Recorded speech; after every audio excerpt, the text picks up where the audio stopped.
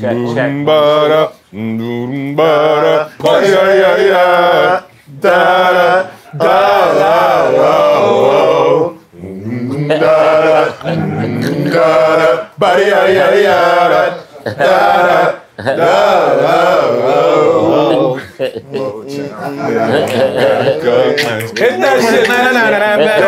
To the little East Coast. Yo, you know, it was a great. That song was. Make me bust my head. Ever since, like, you know, being a little kid, hearing that, I always thought, like, yo, I don't know why at such a young age, because I wasn't even really interested in doing music at the time, but that record always sounded like it was just produced so well. Like, yeah, that's what I was just telling him. Like, every element of music you can think of was in that. 60s soul, fucking boom bap, the strings, the harmonies, the horns. Yeah, like it had that HBCU like feel to it. Yeah, right. You know what I mean?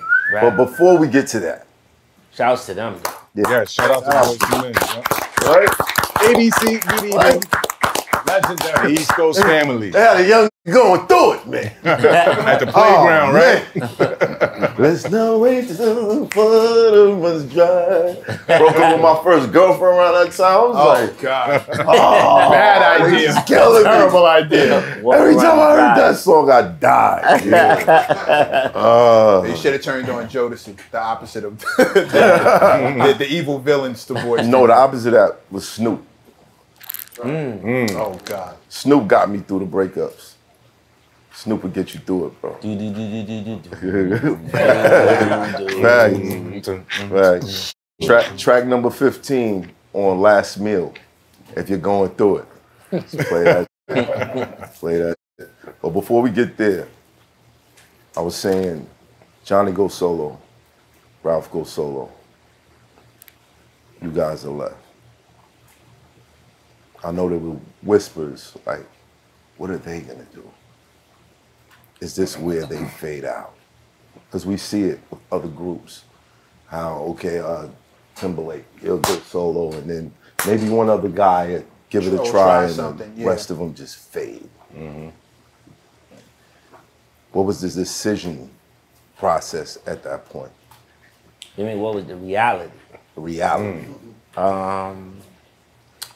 Johnny, joint New Edition, having to finish his album. And he probably might have been a little mad at me then. And his A&R was definitely mad at me, Lil Silas. He passed away. But I kind of was nudging Gerald to hold him up so he could do our album. But he was in LA working on his album. So thank you, bro. Right. And, you know, he probably didn't like that. He's like, oh, what about me? And he hung in there with us. Right. So he went to go do what he had to do. And I think with Ralph, natural progression. That's Ralph Tresvant. You know, that's the Dun Dada. So, you know, he just probably had to figure out his sound.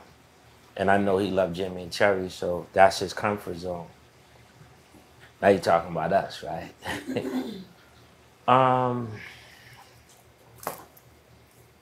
Well, we understood what was gonna happen, and we might have just sat on the bench, because we would have never thought, you know, we could do something together. Our program wasn't programmed like that. Right. We like, no Ralph, no Johnny. Not like Rick, some shit you can just overlook. But even Rick didn't see that. Right. He like, yo, because Rick's, you know, Ralph's his man in the group. And, you know, Jimmy and Cherry suggested we be something. And, you know, the chatter was, you know, niggas can't sing or niggas ain't gonna be nothing. They the forgotten three. And we heard it. And it was okay. I mean, you know, we didn't do anything to prove you wrong, you know. We were just getting better at what we were doing. Right. And we started off making like these real sexy R&B joints. And we felt like we wasn't really even being the group. But the crazy shit was, when we found out we were a group, is we went to a meeting that we weren't aware of, and they brought us in the office, and they said, you guys are a group. Who's they? The MCA people. Okay. Right. You know. It was like, okay, so we sitting in there like, the fuck you mean we a group? And it was like, and we got the name of y'all's group. So this is really turning up. So he was like, the name of y'all's group is Bell, Bibbins, and Devoe. And us, you know, and our sarcastic shit. And I'm on my shit. I'm like, that ain't the name of our shit. That sounds like Ray Goodman and Brown. Right. You know? And then I think Ron and Rick said, yeah, that shit sound like a lawyer firm. Right. And then Cass used to always mess up my last name and spell it Bivens. And my mom hated that shit. She was like, that ain't my name. So I said, listen, the name is hot. It just needs to be altered. Get rid of that INS. They be fucking it up anyways. We gonna be Bell Biv DeVoe. Ron said, that's it. So we had the name with no music. We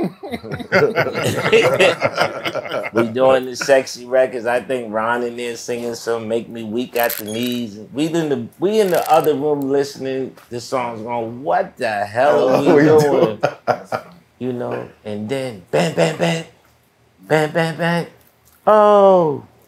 Timmy and Wokey came with that smile again shit. And Rick went in there finessing that shit, tears and all that shit. And then it started coming. Then they came with another one.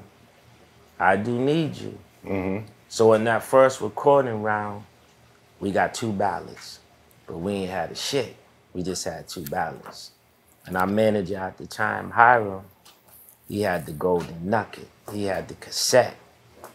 Dope and Poison on the same cassette. Oh, wow. So he come to LA. He like, yo, I got the shit.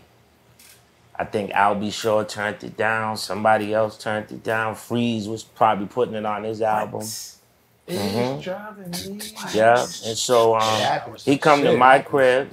I got a crib in LA, so I guess I got a crib, but I ain't leave Boston. I leave Boston. I said, fuck it, okay, we make a little money. I got a crib out there, whatever. And he played it, and I'm like, yeah, it's all right, but I like dope. He's like, you don't like this record? I was like, it's all right. And this is Poison. And I'm like, and she's dope. I'm listening to the title. I'm on some other shit. We go over to Ralph's house where Ron is at and Rick, and we pull up in front of Ralph's crib. He like, you know, I had a drop top, so he cocks the cassette and we play it. Ron's like, oh shit, this shit is crazy. And Hiram's not our manager yet. He's just kind of hanging around me. He looked at him, he said, nigga, you get us that record, you could be our manager, right? I'm laughing. I'm like, damn, Ron putting his chest up and shit, you know? But he heard it. And then out of nowhere, I guess him and Ralph was having a get lifted session, so they sitting in it like this and shit, right? Which is another story behind the story, how we get down. Ralph like, yo, I need a part. Rick's like, nah, Ralph, you're not getting on this record. He's like, I need a part. Ralph wanted to get on the joint because it was so hot. Right. And we went in and, you know, Freeze is like, yo, Mike, you up the back. I thought I heard a ghost and shit. I said, what you mean I'm up the back? You know, you got the first part. I'm looking at this nigga like, you got jokes. He said, nah, nigga, you gonna start off this record. I said, what? I said, get in the booth. Girl, I must. Girl, like, nah, this is, relax, nigga. Girl, like, you know, whatever. I'm trying to be Ricky and shit, right? Multiple takes, I ain't gonna lie, you know. I'm trying to breathe. You know, they niggas beat you with the bass, sing from your stomach, Mike. Bullshit, y'all this bullshit, right? Rick like, yo, just calm down, Ron. Like, you got this shit, Mike. And so I knocked it out. These niggas, Spider-Man and Freeze, said, yo, Ron, you're next. Ron like, huh? I said, yeah. Ron goes sings the second part. We like, oh, shit. And then here come the cleanup, man. Yes, sir. Yeah, and then Rick comes in, right? And all that. First, he do the verse first. So we finally heard something coming to life. Structure. Right. You know, like, okay, nigga, I got a little 4 bars, okay, whatever, Ron, okay, then Rick, Rick. And then the joint, and then that record there led to Dope, and then back to The Godfather. I went and played him the music. And I said, well, we got this song, this song, this song. Quick question. Where did the Poison scratch come from? That's Spider-Man and Freeze. It came together. It came together. Okay. But I'm gonna get there. I'm gonna show you how that record even sounds the way it sounds. So I play him my music, and he said, yo, man, I'm gonna be honest with you, Mike. Y'all need to get the fuck out of LA and go to New York. The sound is coming from the East. And us being friends of Public Enemy, you know where I'm going. We want them niggas. So Hiram got with Hank, Keith, and Eric. Bomb Squad. Yes, and we went in with them, and then we did I Thought It Was Me. We started really rounding it out. And when it was over, right, Ron again, you know, we was listening to the mix, and Freeze and Spotty did a good mix, but it wasn't the mix. And then Hank said, let me take a stab at it. Went down to Green Street. Yeah, bam! Niggas was tuning that shit with the drums, hitting them knobs, doing that Rico shit, tuning it up. And from that point on, we knew we had the gutter sound because they gave us something that wasn't in the mix. They gave us the PE mix on Poison. That's why that motherfucker cranks. And that's not even their joint. Hank just did that as a solid. Wow. Hip hop smoothed out on the R&B tip with a pop feel. Yes. It's hot for trapper turn smack rapper. Only smack rapper that you know is smack rappers. Got bars I can hang with the backpackers. Trap star, I don't hang with the backpackers. I'm in the hood with the work you heard. Making fiends leave earth you heard. Got your baby mama thirst you heard. Feel the flow, nigga, throw it in reverse. This the wave you need to surf you heard.